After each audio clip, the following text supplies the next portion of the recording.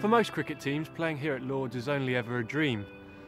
But for Britain's 6 best university sides, they've been given the opportunity after qualifying for the BUCS Finals day. Moving on now, I braved the blustery weather conditions and took a trip down to the south coast to see the latest development for British surfing.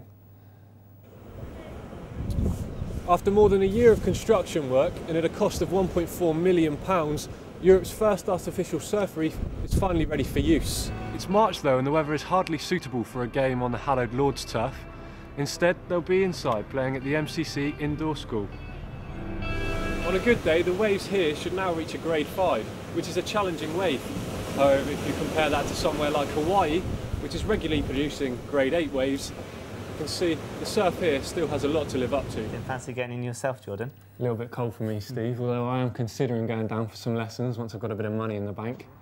Brilliant start there for the cricket team, but could Solent's footballers follow suit? They made it to their second successive Southampton Senior Cup final at St Mary's.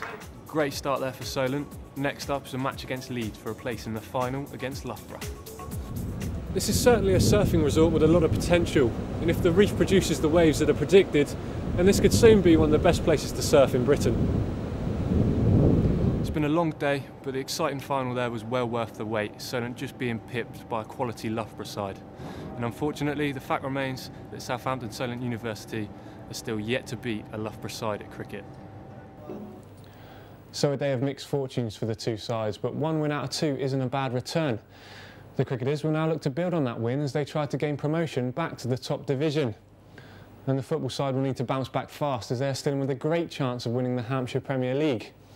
For more reaction to both games, you can go to solent-news.com/sport. Thanks for watching, see you next time.